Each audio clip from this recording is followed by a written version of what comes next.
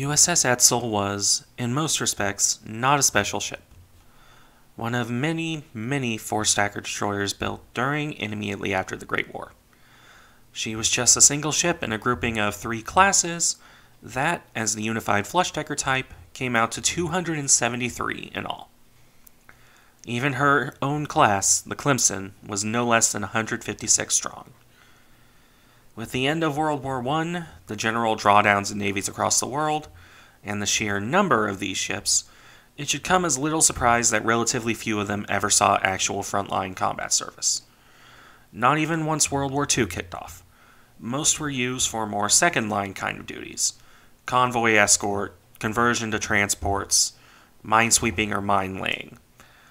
Many of these ships would, as a result, be forgotten even to those who study history, as they did little of real note in comparison to newer destroyers. Valuable work, to be sure, but not the attention-grabbing kind. This is not to say all of them were forgotten, of course. Edsall was not one of those ships. She could have been, but her fate is a sad one, and one that keeps her name in the minds of those who study World War II naval history. A heroic tale of a doomed last stand. A tragic end to her crew, even those who found rescue in the hands of the Japanese. A story that deserves to be remembered, even in a time of great tragedy across the Pacific. And a story that is all too often forgotten in pop history, as is the case with many of the tales of heroism and dogged determination against overwhelming odds in the Java Sea campaign. The model I will be using periodically in this video is just a simple one I put together for the video, for demonstration purposes, because pictures of Edsall are understandably rare. Her story begins the same as any ship. Laid down on September 15, 1919, launched on July 29th of 1920. She would commission into proper service on November 26th of the same year. Edsall was powered by 4 boilers, driving her through the water with around 27,000 horsepower. This could get her up to a speed of 35 knots, that speed being one of the defining features of the four-stacker destroyers. The 4 boilers, for their part, being the main defining feature. Each boiler had 1 stack, armed with 4 4-inch guns, 1 on the bow and stern, 2 on either wing behind the bridge, and 12 torpedo tubes, 4 triple mounts, 2 on either side. She was actually relatively heavily armed for her age. A single 3-inch anti-aircraft gun of dubious utility, some depth charges, and the odd machine gun would round out her armament. She would end up being one of the few four-stackers to retain her original armament throughout her entire service life, for a reason we'll soon get into. Edsall's initial service was actually fairly eventful for a destroyer of her type. Shortly after she entered service, she was dispatched as part of the American Naval Squadron in Turkish waters, following the end of World War I. In so doing, she would have served alongside Arizona and several of her sister ships. The mission of this detachment was to secure American interests and help alleviate the issues with famine and refugees in Eastern Europe. In this, Edsall would serve well. She helped evacuate many people from war zones, particularly Turkey, where much of the Greek population fled in the wake of the Greco-Turkish War. She spent a fair bit of time doing this, visiting ports up and down the region from Russia to Egypt. It was only in 1924 that she returned to the United States for a much-needed overhaul. Following this, Edsall would join the Asiatic Fleet in 1925, where she would serve for the rest of her career. For nearly 20 years, she was in the Philippines, sailing around between those islands and various Asian countries. This service would keep her from the refits and change of role that many of her sisters, and cousins in the Wicks class, would receive. When the war did come, Edsall was part of a division with several of her sister ships. These worn-out old four-stackers were dispatched on November 25th of 1941 to Borneo. This was 2 days ahead of the war warning issued in acknowledgement of the very real risk of Japanese attack. In common with various other moves that the Asiatic Fleet's commanding officer, Thomas Hart, did to preserve his outdated and outnumbered command in the event of war. As for Edsall, she and her sister ships, Whipple, Alden, John D. Edwards, were en route to Batavia in Java when Pearl Harbor was attacked. Immediately ordered to switch directions to Singapore to join the British 4C, The destroyers would arrive too late to do much more than search for survivors. Not that they would have helped much, even had they arrived, as none of them had much to speak of in regards to anti-aircraft firepower. For her part, during this process, Edsall would capture a Japanese fishing trawler, the Kofuku Maru, that would be handed over to the Australians and recommissioned as MV Crate.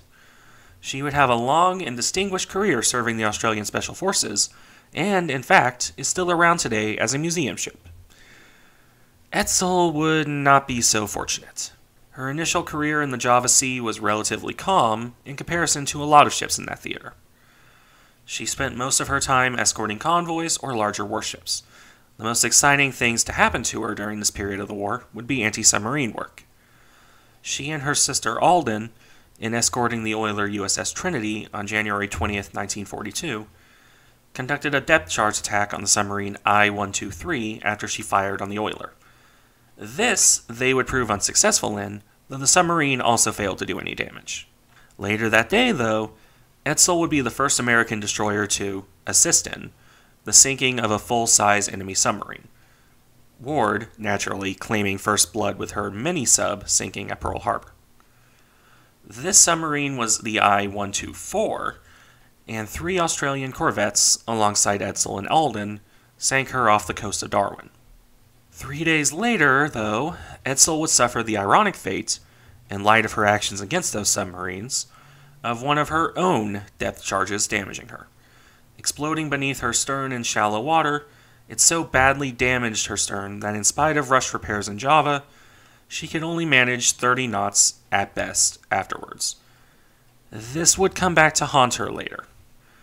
Following this, Edsall and another of her sisters, Whipple, would be dispatched to provide anti-submarine escort for USS Langley as she attempted to run P-40s to Java. This story has been covered in Langley's own video, and I will likely do a more detailed breakdown of that tragedy of unforced errors at a later date. Suffice it to say that Edsall and Whipple, still armed with nothing more than the old and nearly useless 3-inch gun and some machine guns, could not protect Langley from the actual threat, aircraft. When Langley had to be abandoned after the air attack that doomed her, Edsall would pick up 177 survivors and vacate the area with Whipple. 2 days later, those survivors, the crew of Langley at any rate, would be transferred to the oiler Picos on March 1st. Whipple would depart to escort another ship, Picos would sail with assorted survivors to Australia, and Edsall would set off toward Java once more. Aboard her were Army Air Force pilots and ground crew. Sources conflict on exactly what these poor souls were expected to do on Java, with the Japanese advancing as they were. Perhaps they were meant to fly and support the P-40s that actually made it to the island. Perhaps they were to be pressed in as impromptu infantrymen. Maybe no one knew at all, and it was an order sent in the chaos and confusion of those final days defending the East Indies. It's impossible to know for reasons that will soon become apparent. Edsall, after all, never made it to Java. It is here, leaving behind Picos, that she leaves all American records. Her fate wouldn't be known until a decade later, and even then the details would take many more years to come to light. Everything we know about her last day comes from Japanese records, fragmentary and potentially misremembered as they are. It is a story of heroism and determination, but one that can only ever have one ending. This is that story. What we can say for sure is that, as the Japanese were coming off the target practice of sinking the unfortunate Picos on March 1st, they detected what was reported as a light cruiser racing into the area. This was a common misidentification of four-stacker destroyers, as their silhouette is similar to a smaller version of the Omaha-class cruisers. The Japanese would turn their forces to engage this contact, creating one of the most lopsided engagements in World War II. It would have been such even had the ship actually been in Omaha. The force in question was, after all, the Kido Butai, the premier striking force in the Imperial Japanese Navy. The ships and crews that had hit Pearl Harbor and had, in the time since, been rampaging through the Pacific. These were the best men in the Japanese fleet, experienced and very good at their job. The same men who would pound Allied shipping and bases as far as Ceylon, and who seemed utterly unstoppable at this point in the war. In this case, there were the 2 heavy cruisers of the Tone class, Tone and Chikuma, 2 of the Kongo class, Hiei and Kirishima, a light cruiser, and 8 destroyers. All of which, even the destroyers, could have very easily handled any 4-stacker on their own. And, of course, 4 of the Pearl Harbor carriers, Akagi, Kaga, Hiryu, and Soryu. This was a force that would have smacked the Allied forces in the Java Sea, at their height, around with little trouble. Into this raced Edsall.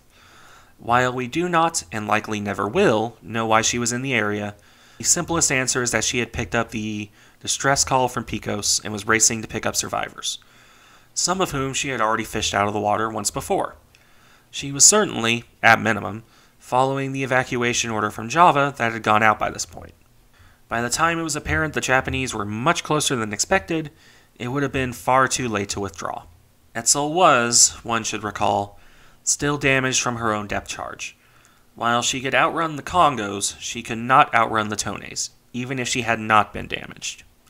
And she certainly could not outrun the planes of the carriers. As such, at 5:33 p.m., Chikuma opened fire on Edsall, at this point still thinking she was a light cruiser. It is apparent from the Japanese accounts that Edsall's commander, Joshua Nix, knew he couldn't escape easily. He could attempt to flee, he could attempt to fight, but he couldn't hope to make a quick escape. So he didn't. He fought his old ship well.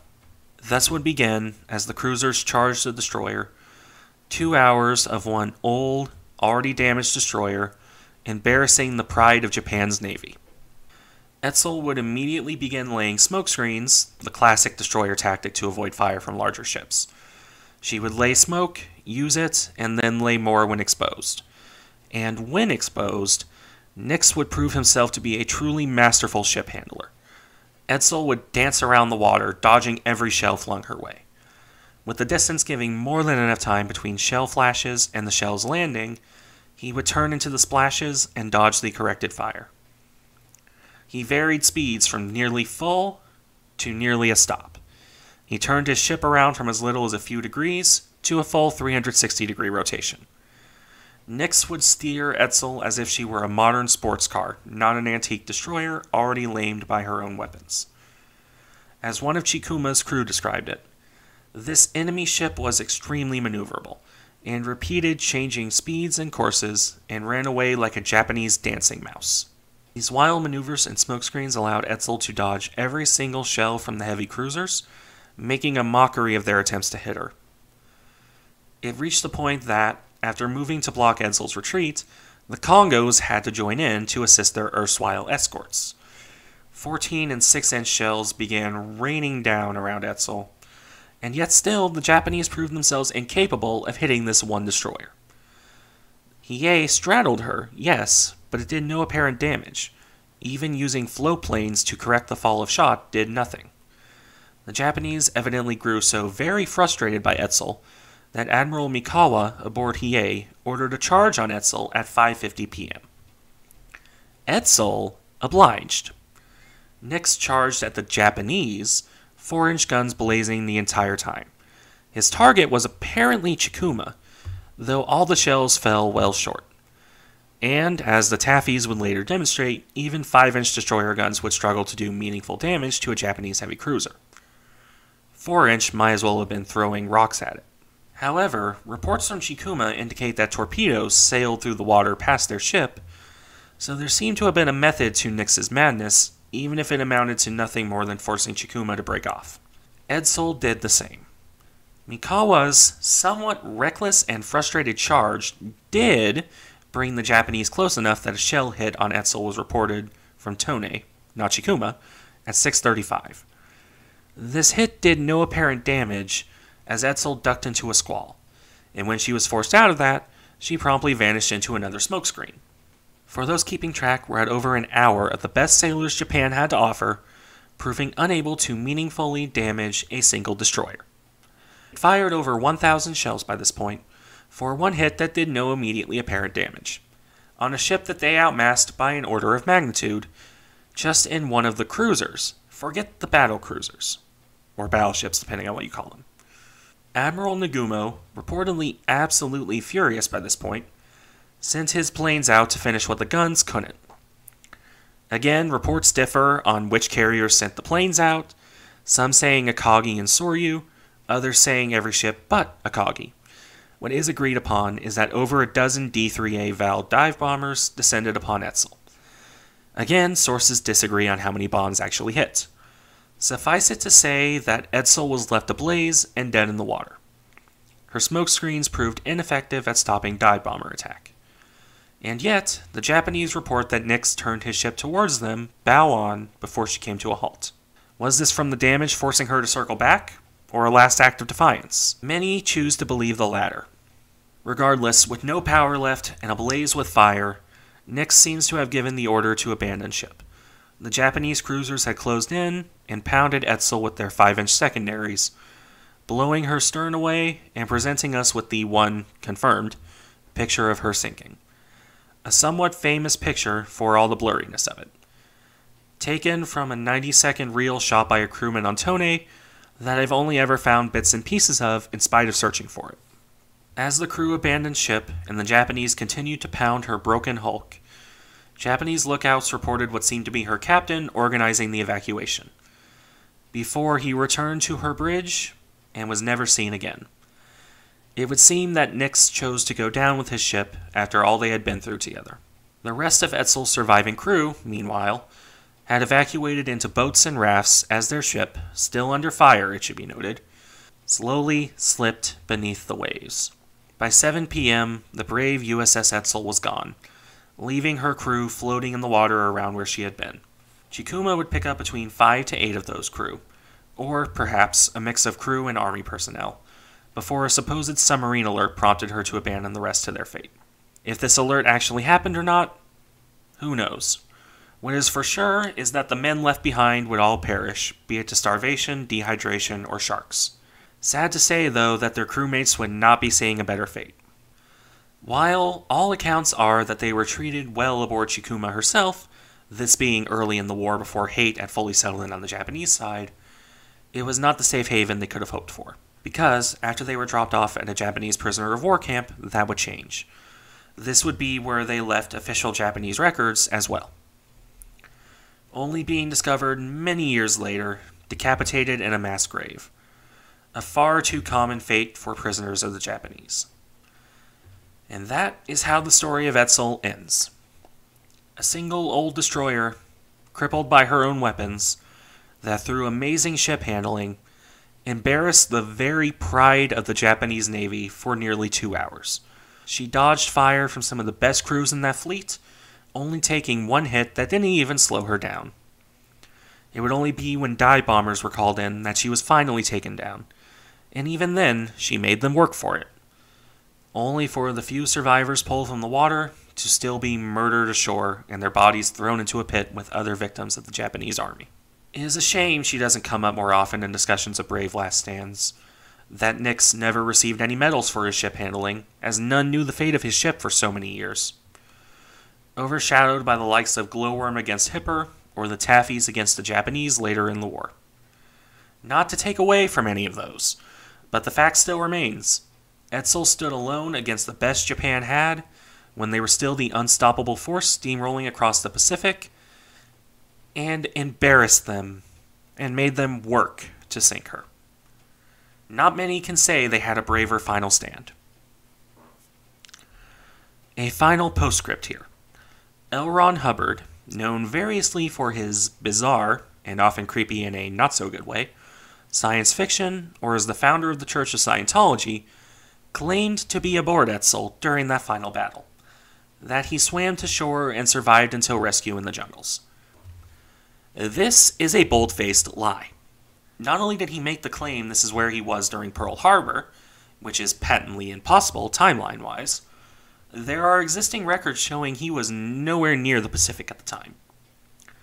Hubbard's claims are an insult to the men who actually fought and died in that last stand. Thank you for watching the video. I hope you enjoyed it, and if you did, make sure to like and subscribe and keep an eye out for the next one.